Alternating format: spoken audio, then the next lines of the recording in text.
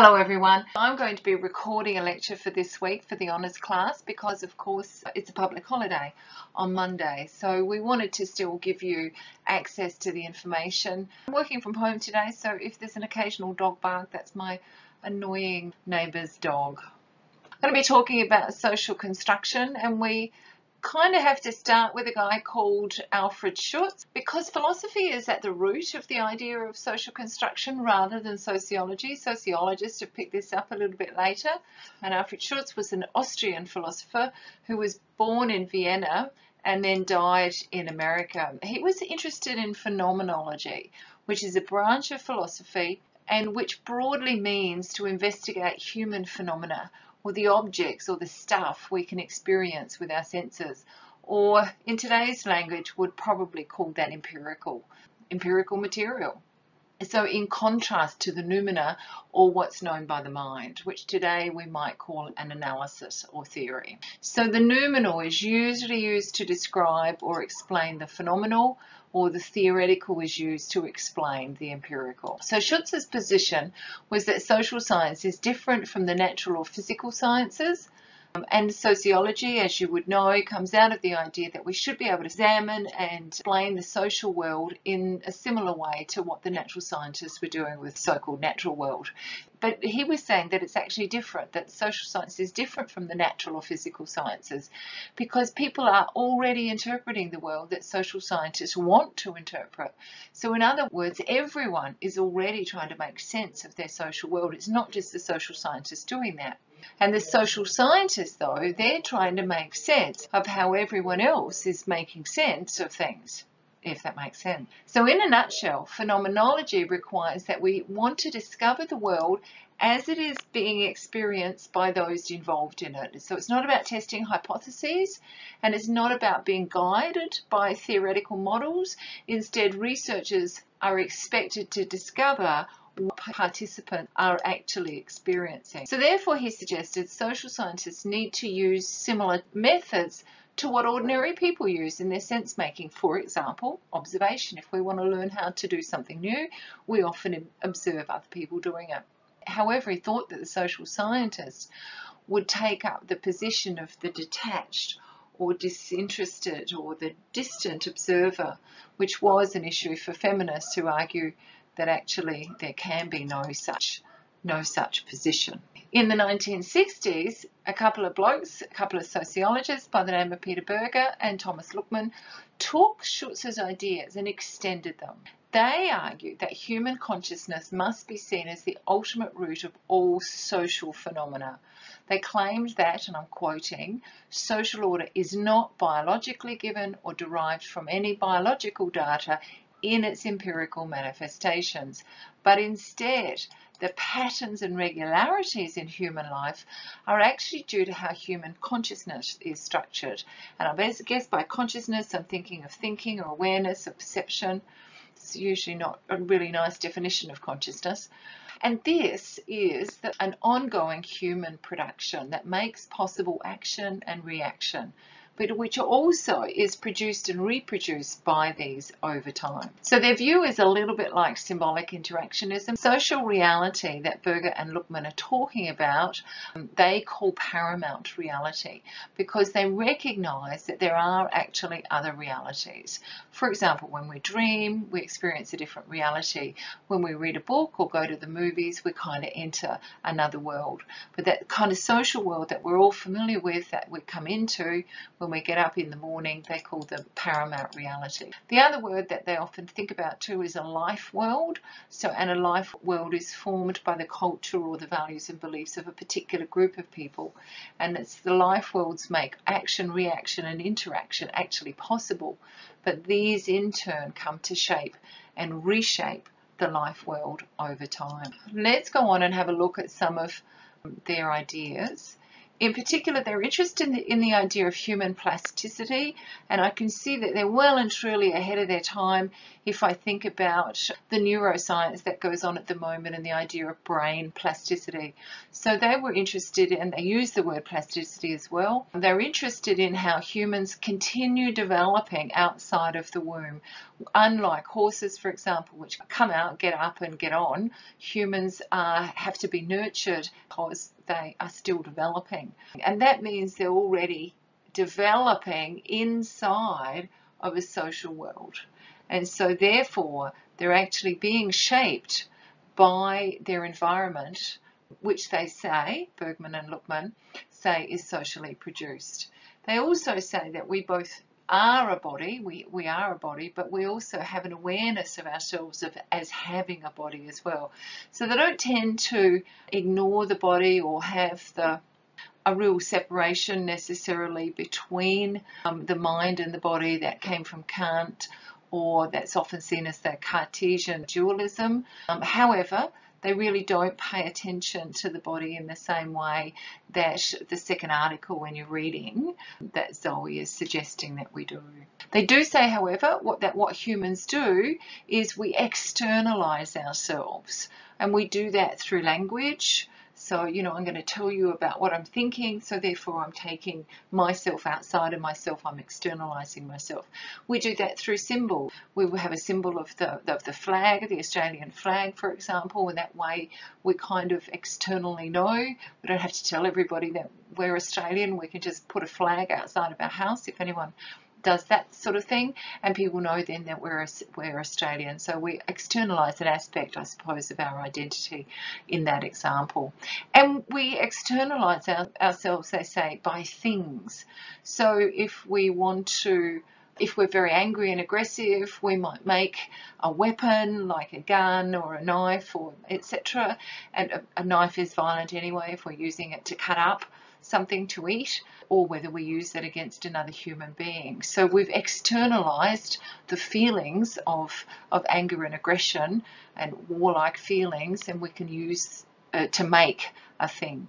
So we're not just internal, we externalize ourselves. And that's an important aspect of their argument, because they want to understand how humans then shape the world. They're very interested in the process of humans shaping the social world.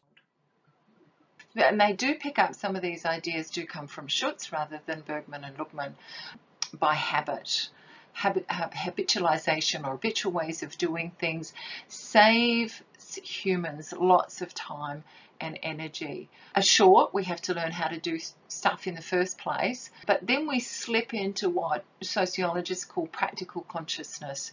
That means that we go about doing things in an automatic way. So when I arrive home, without having taken any notice really of how I've driven here, which is very alarming for anyone who drives with me when I tell them that, except that most of us do it. We get home and there'll be a part of that drive where we've slipped into habit, and that frees us up then to be thinking or worrying about something else. So humans operate a lot habitually, because it does save us time and effort and energy as well. And they call, Bergman and Berger and Luckmann call the habitual ways that humans do things recipes. So we've got a particular recipe lodged for how to drive a car, how to drive a bus. There's a number of steps that we take in order to do these things, and we have those recipes, so they call that a recipe.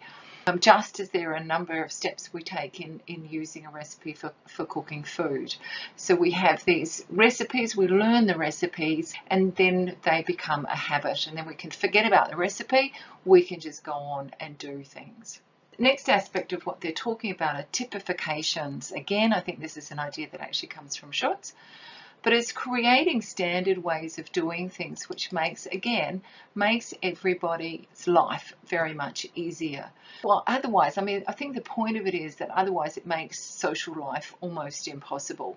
So, for example, if I am talking to you and I'm talking about going to the police, then you will have some idea in your mind of what a police looks like, the uniform that they might wear, the sort of person they are, the sort of work that they do. So that's a typification. It's creating a standard way of doing things which makes life a whole lot easier. If I say to you, I'm going to catch the bus, or I've caught the train in to work, then you have an idea of the sort of vehicle that I'm talking about. And I don't have to go on and explain that in a great deal of detail, as I would need to for a child who hasn't yet learnt that. So we use these typifications which build into kind of a shared history, and then they are transmitted to the next generation. It would be much too hard to be living if we couldn't have some sort of basic assumptions about everyday life. They kind of form the basis. Habits and typifications therefore form the basis of all our thought and action, and therefore they become the basis of all our interactions as well. So daily life, I argue, is basically the use of typifications in the practical consciousness of human beings. And the practical consciousness is where we operate most of the time. Most of our everyday life, they reckon, happens at this level of habitual doing, this practical consciousness level. And we can be jolted out of it, and certainly if something happens, like we have an accident and we can no longer use our right arm, then of course we're not going to be able to do things in the same way. So we'll be jolted out of that. Or if somebody asks why our credit card payments are late, then suddenly we have to think things through. So we move out of practical consciousness into something that call a more self-conscious discursive consciousness, to think things through and to justify why we have to do things, or how we have to learn how to do things. Habitualizations and typifications then become institutionalized ways of doing things. And so that's the next point that I want to make, that social institutions, and by that I mean the family relationships, gender relationships, relations of authority and subordination, they say are simply alienated, objectified human objects. There's nothing real, natural, unavoidable, or inevitable about them, and yet that's how people experience them. We experience family relationships, gender relationships, relationships of authority and subordination, unless we've been doing some thinking about this, jolting ourselves out of practical consciousness. That's the way that we'll usually experience them. So these institutions then exert social control. This is the way that we do things. It no longer seems like a choice. It seems natural, the only way to do it. And of course, that then becomes the externalized social world. So interaction generates this habituation and institutionalization. And once children are born into such a situation, they then go through a process of internalization. So essentially, the inculcation, the learning of the typifications and the recipes of the life world of their parents or carers. So a new generation begins to, and think about children's books. If I think about the books that I was teaching reading to my very young children, then there were about things like dogs and cats and other things in the social world, and buses and cars, so that they could have those typifications, so that I could talk to them about what a car was and we'd have that general understanding. So the whole new generation then begins to see the world in light of this paramount reality, or the paramount reality of their parents and caregivers, at least initially. So the parents or the caregivers' life world then becomes the children's life world.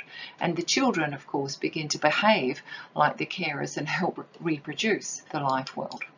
Deviance then from the norm is usually punished. So children are socialised to fit into society, and deviances, there'll be, very mild sort of punishments, perhaps in some situations, to quite severe one for children who don't fit in. Children eventually learn that this is a typification. Nobody spills their soup, for example.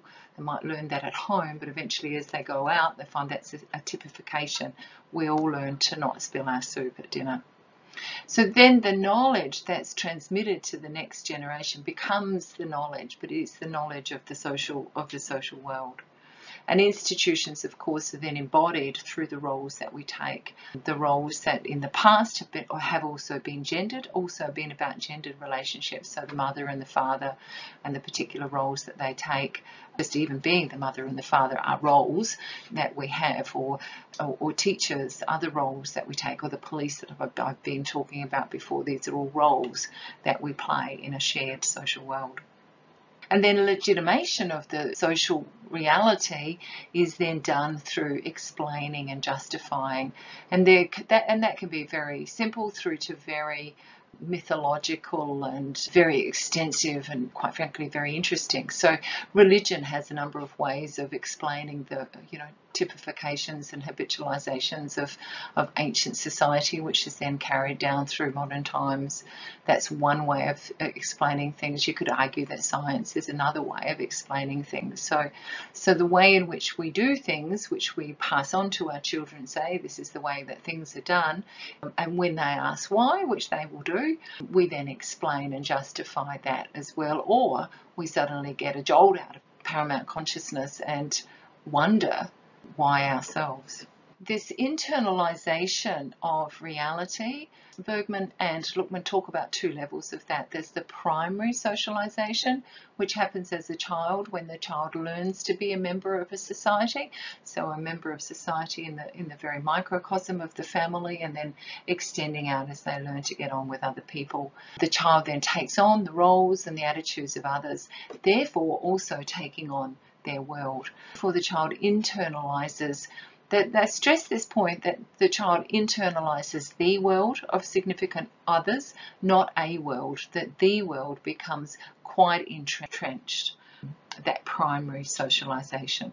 Secondary socialization, if you think about when we then send children off to school, they internalize the institutions and the roles and get taught all of that. It's not as emotionally charged as it is in the primary socialization. You love your mother, but you don't necessarily love your teacher, and you don't have to. There's certainly no rules about that, but you'd be seen as a strange person if you didn't love your mother, so there is a social rule about that. And there's an impersonality about the roles. Learn how to be a teacher, but anybody can learn how to be a teacher, in fact. So anybody can become, I know we have rules about who can be a teacher or not, but anybody can learn how to do that. They reckon because of the entrenched nature of that primary socialization that we need a sort of severe biographical shock, which they don't really explain what that could be, are needed to disintegrate that massive primary socialization, where it takes much less to destroy the realities that are internalized later on. So the primary one is the most significant one. I guess thinking back, to be fair, one of those shocks that they might, even though they don't really talk about it as shock, but they do talk about the situation of a child who might be living in an upper class family, and yet being cared for by somebody from a working class background, so a nanny or whatever from a different class background. And that then kind of gives the child a choice of two life worlds, and that child then might make a choice to move from one to the other, have a more of affinity, so that child gets a little bit more choice, I guess, than the child who just has the world, as they say, of their significant others. Have to do some maintenance of this social reality. And we do that via casual conversation, and I'm going to talk a little bit more about casual conversation or conversation in a minute when I introduce the work of Harold and Garfinkel. But we do that through casual conversation. So if I say I'm late for a lecture and somebody responds, okay, I better not keep you, it kind of implies this whole world, this whole subjective reality that I don't need to explain. Now, again, if I use the example for children, I might need to explain that. But if I'm talking to a colleague or to another student, we know what we're talking about when we talk about being late for a lecture. So we can talk in this shorthand, and that does follow on nicely to the work of Harold Garfinkel in a minute. Reality maintenance also happens via social sanctions against some behaviour, some observations you might make. If they it might be just seen as weird, and therefore you'll be subject to ridicule, or there'll be taboos. And there's been a lot of taboos over the years that may have been broken down now. But taboos, for example, about talking about mental ill health. Therefore, there's been social sanctions. We don't want to talk about that. We're pretending that that doesn't exist in our particular social reality. And thankfully, that is now changing. And then the other way in which reality can be maintained, if you've had some sort of breakdown or you're not really fitting into reality so well at the moment, you can go and see somebody like a therapist. Bergman and Luckmann see that as kind of a ritualized way of reintegrating a person into this particular social reality. They reckon that biological factors, this is a quote, biological factors limit the range, so they don't dismiss biology at all, but limit the range of social possibilities open to any individual. But the social world, which is pre-existent to each individual, in its turn imposes limits on what is biologically possible to the organism. And for example, life expectancy varies with social location. It varied in 1961 when they were writing, and we know that it varies now. It varies depending on whether you come from quite a poor background. It varies if you are an Aboriginal person in Australia as well. Then again, it varies depending on whether you live in a rural situation or live in an urban setting. Poor people are ill far more frequently than upper class people and have different illnesses. So we don't ignore the biological factors, but what they're saying is that the social ones are impacting on the biology all the time. They also go on to say, in their very androcentric language, that man is driven by his biological constitution to seek sexual release and nourishment, but satisfaction of these needs are actually channeled in specific directions socially rather than biologically. So we're constrained socially rather than biologically. A channeling that not only imposes limits, and I'm quoting again, but affects the functioning of the organism. Therefore, they conclude, social reality determines not only activity and consciousness, but to a considerable degree our organic functioning as well. So I'm going to move on to Harold Garfinkel. He was an American born in 1917.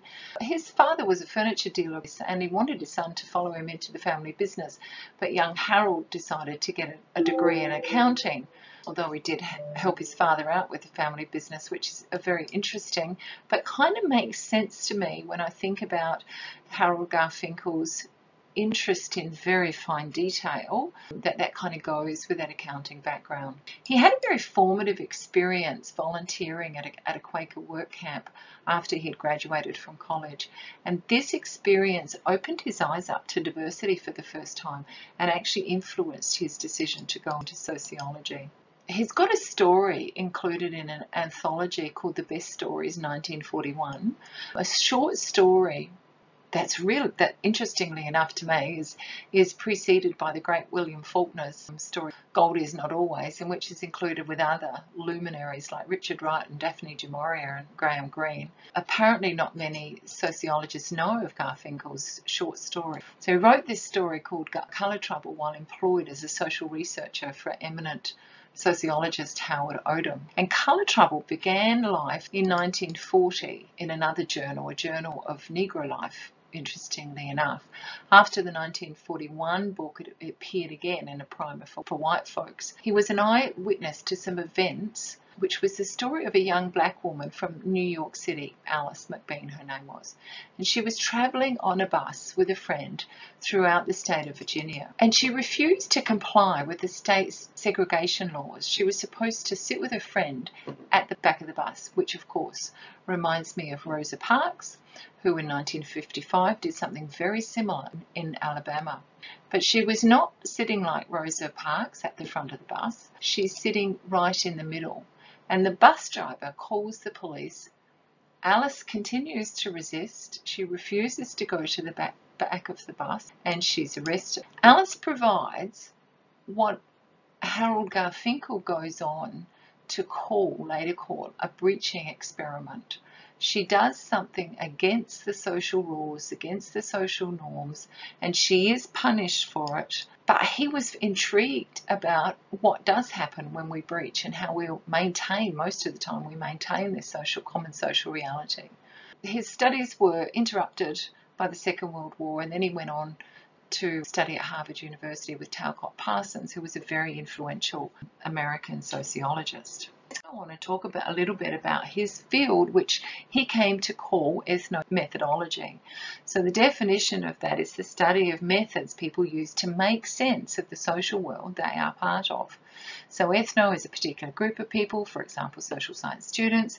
Method is a technique for gathering data or information or doing something, and ology is a systematic or scientific description of these methods. He developed something called conversation analysis, where he had his students conduct a number of experiments in order to understand the methods or the processes that people use to create a shared sense of reality. Instead of discussion tutorials, he had students make a shift from the taken for granted or beyond their habits and routines to the properties that actually constitute the recognizable order in any setting in order to figure out what was going on. So one example that Anne Rouse uses is that students might have to do ordinary tasks while wearing headgear. I think he does some bizarre things, while wearing headgear that distorted their vision. And so the idea was to do that disruption to disrupt the everyday so that hidden assumptions are revealed. So if you wear glasses, as I do, try not wearing them for a while and it will reveal some assumptions. And I've done that, and it does, for me, reveals my preference to be dependent on technology like glasses rather than on people, as I would be if I didn't wear glasses, for example, driving. Without exercises to do, Garfinkel actually found that students had a great deal of difficulty questioning the taken for granted, and so he gave them things to do. By examining conversations, he spawned a whole field of knowledge called conversation analysis, and it's used in the workplace and by marketers to optimize their selling approaches. Harvey Sachs was a very early key player, if you're interested in following that up. Deborah Tannen, I think, has done some fabulous work in conversation analysis. She's examined the conversations between mothers and daughters, between wives and husbands, and between partners, heterosexual, I think.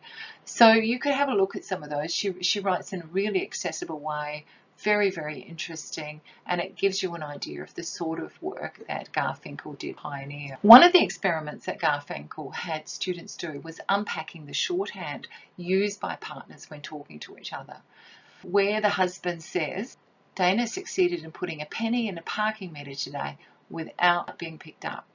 Now, if the husband wanted to tell this to anyone other than his partner, he would need to give a lot more information, a much longer version. Example, this afternoon, as I was bringing Dana, our 4-year-old son, home from nursery school, he succeeded reaching high enough to put a penny in a parking meter when we parked in a meter parking zone, whereas before he's always had to be picked up to reach that high. That's an example of the shorthand, and we often do talk in shorthand all the time. If we're talking to somebody that we don't know so well, we need to give a longer extended version of it, explain ourselves a whole lot more. So a couple of the observations that he makes about conversation is that much of the conversation didn't have to be in this longhand.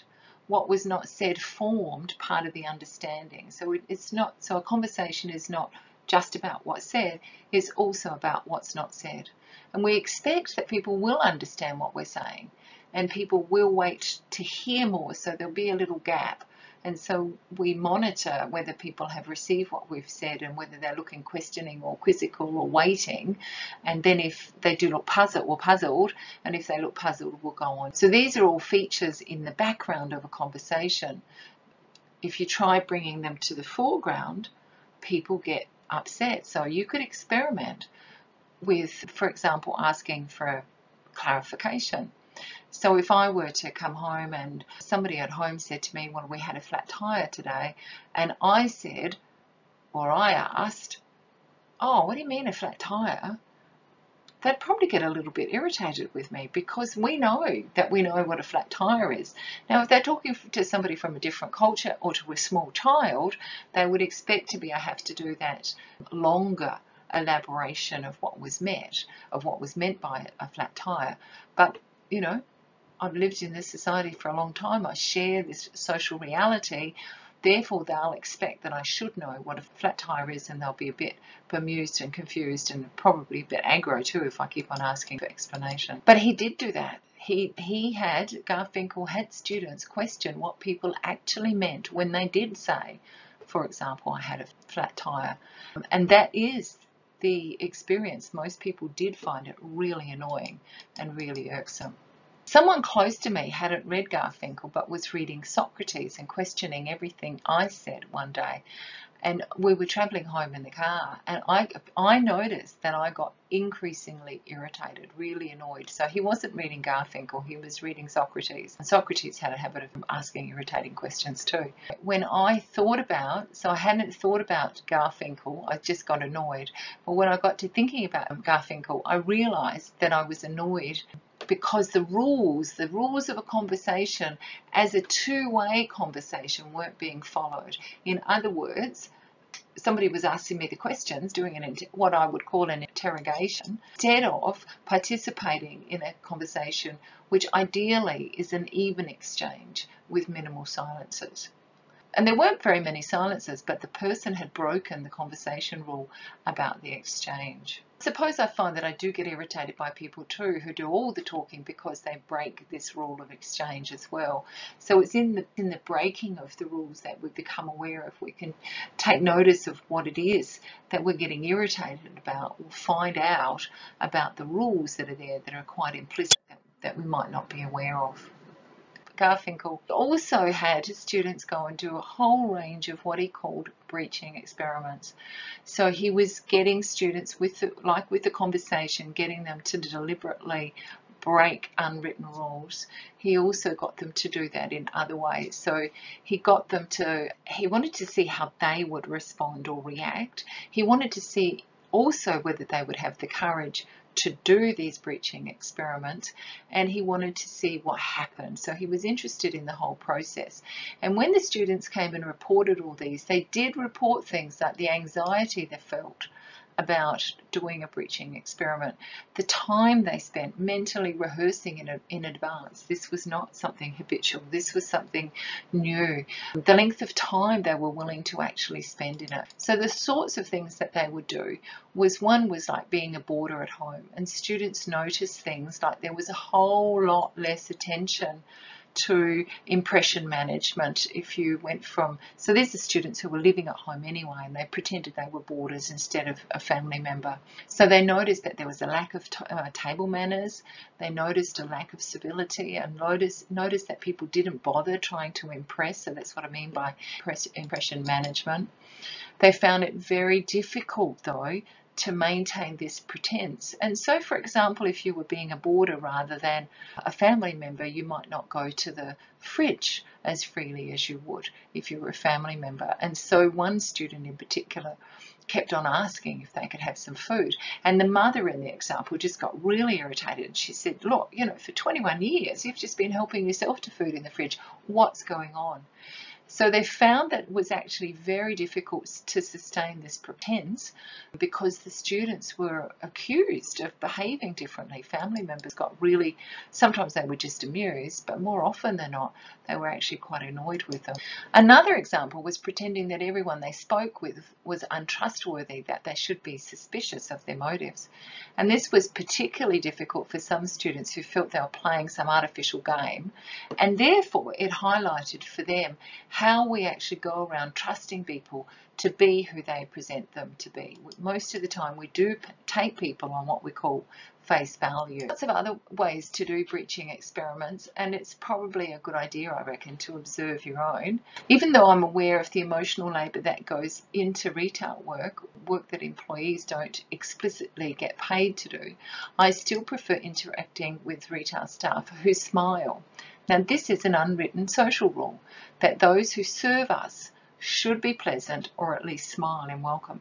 And when they don't, when they break this rule, I feel affronted. And so that brings to mind for me that there is this expectation on my part that somebody has broken a rule. Another experiment I'm aware of via YouTube is American students going around in a supermarket putting items into other people's trolleys. Yeah, am I brave enough to do that? I challenge you to be brave enough to do that and think about the reactions that you get and how long you're willing to do it. Or imagine standing up on a bus or train when it's almost empty and there's no need to stand up. Would you be willing to breach the social rules? Is that we don't stand up usually unless there's no seats. Or imagine going into a uni lecture and standing out the front instead of obeying the unwritten rule and sitting down waiting for the lecturer, who's the only person allowed to stand out the front. Often small children unwittingly break all the social rules because they've not yet been taught them. So we could probably hang out with 2-year-olds for a while in order to find out what the rules are that we've forgotten learning. There'll come a point at which we won't have any tolerance for those children. We will expect them to learn the social rules. One of the things that we do at Adelaide Uni for international students is introduce them to the unspoken rules of Australian life so they can settle in more quickly than if they had to figure it all out for themselves. And that's what we call acculturation. And really we're just introducing them to our life world, our social reality, our ways of doing things. Garfinkel also did work in an assortment of workplaces, and he's got a book, if you're interested, Studies in Ethnomethodology, where he writes up all of this weird stuff that he does, which is very interesting. So in one example, he had researchers working at a psychiatric outpatient clinic, and they were going to code all the clinic files, but they couldn't because they found them hopelessly incomplete. But Garfinkel found that the incompleteness was not random. They didn't actually represent patient histories at all. Instead, the case studies or the files were actually designed to meet the institution's need for internal and external accountability. So they weren't really about the patients, which is why the researchers found it so hard to get the information from them. Rather than the files being a patient history, which is what they were called, they were more a history of how clinic workers kept files and why they kept files the way that they did. For example, there wasn't actually much in the way of demographic information on patients because workers didn't have the time in those sort of pre-computerized days to get that information. They relied on what they could see. So they could see a person's age or sex, but not other data like their annual income. An example of institutional records meeting institutional needs and not having much to do at all with people as they are records maintained by the various departments of child protection around the country. And people who as children had files kept on them have gone and looked at those records as adults and absolutely been appalled to find stuff said about them, for example, that they were mentally retarded.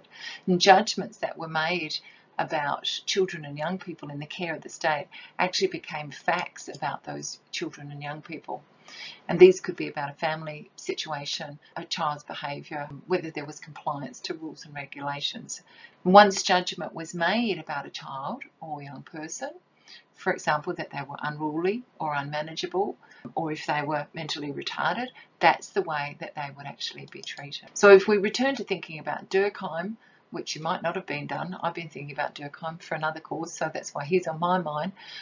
But as one of the patriarchs of sociology and the social facts he was investigating of suicide, actually Garfinkel argued that these social facts were actually not so much social facts, but opinion of police officers, which then go into legal judgments about the nature of a death. How this all happens is the result of other studies, which are outlined in some books about Garfinkel, if you wanted to look that up. But the police make decisions based on whether the death was made by hanging or whether the death was through gassing, as opposed to something that looks like an accident, for example, a car which is ploughed into a stobie hole.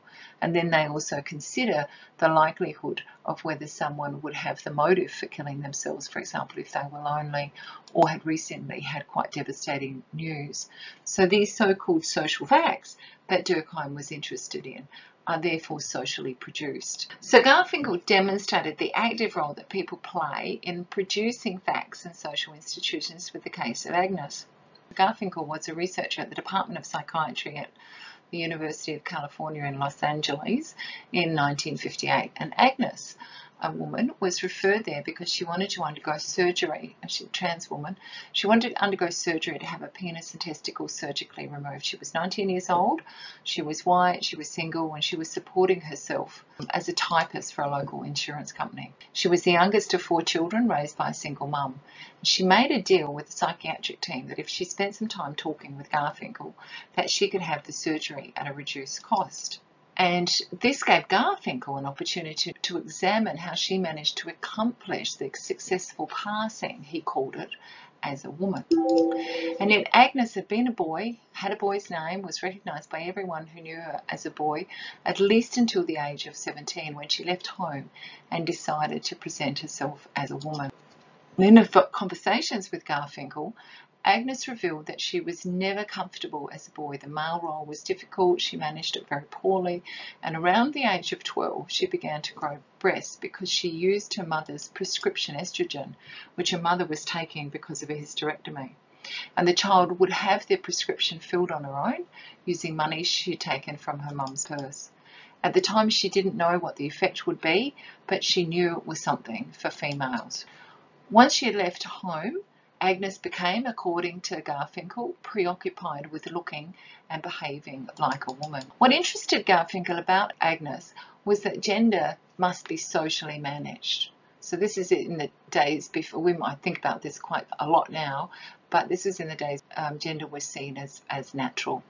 So in order to pass as a woman, Agnes actually had to learn how to reproduce all of the actions, the expressions, the posture, the gestures, the ways of passing, rather than assuming that gender is biological. And so in this, Garfinkel was pretty radical, I think, for the time. He began to think about it as socially produced and reproduced, and he wanted to know how she went about using the methods that women use in order to reproduce as herself as a woman. So he wanted to understand what she did, and that was what their conversations consisted of. So the whole conversation between them is actually one of the very earliest recorded discussions of gender as a social rather than a biological phenomenon. And again, if you're interested in that study, you'll find it in Garfinkel's book, Studies in Ethnomethodology. Agnes saw herself as biologically or naturally female and wanted removal of the penis and testicles because they were an unnatural growth, like a cancerous tumour. That's how she saw it. But Garfinkel saw Agnes as an accomplished woman, as a woman who'd become one, not been born one, but become one through adopting the methods that biological females used in their gender roles as women. And at an age when most people's gender would already be accomplished and quite routine, think about how that's habituated, Agnes had to think through how to act, what to wear, etc. So she had to examine the recipes, the steps that are taken for applying makeup, for walking, etc., before they could be habituated. Some examples of her learning to replicate methods used by women were actually taught by her boyfriend's mother. So her boyfriend's mother taught her how to cook, because in those days that was a woman's thing to do, to make clothes, to go shopping, to manage a home. And they were all of the hallmarks of being a successful woman in the 1950s and 1960s. And she also learnt through her boyfriend Bill, who would tell her off when she wasn't acting like a lady. That's some of the sanctions against that I was talking about before. And the other thing she did was hang out with female friends. And they were occasions of instructions, including how to be passive as a desirable trait in a woman. So as Anne Rowles say, Agnes therefore is an important example or source of information of how it is that women reproduce themselves as gendered beings. And Agnes then turns up in a classic article on doing gender rather than being a gender or being a gendered being, written by Candace West and Don Zimmerman. And they argue that gender is more than a role, which at the time was where feminists were thinking about that, and more than a display, which was where Irving Goffman was at, but rather, and I'm quoting from them, participants in interaction organise their various and manifold activities to reflect or express gender, and they are disposed to perceive the behaviour of others in a similar light. In other words, there's nothing natural about gender, it's all social. It is, in their words, not a set of traits, nor a variable, nor a role, but the product of social doings of some sort. And this is in stark contrast to the then prevailing and still prevailing in some circles view that gendered behaviour results from and can be predicted by reproductive functions. So the social doing of gender maintains inequalities between women and men, with women usually in the subordinate positions doing less valued work, including the caring for children, elderly, sick, disabled, etc. And it's a bit of a catch-22, say Weston Zimmerman, and I'm quoting again from them. If we do gender appropriately, we simultaneously sustain, reproduce, and render legitimate the institutional arrangements that are based on sex category. If we fail to do gender appropriately, we as individuals, not the institutional arrangements, we as individuals may be called to account for our character, our motives. But they were writing back in 1987, so maybe things have changed. So in summary, social constructionists see the social world as a social product. There are a range of sociologists interested in this. There's those interested in the sociology of knowledge, which is Berger and Luckmann. There's the symbolic interactionist, and then there's the ethno-methodologist, which stems from the work of Garfinkel. So all of that is very interesting, but Zoe, she does make a valid point. We also need to consider the actions, reactions, and interactions with the non-human world. So I think that's the next step then in social construction. So thank you for your time.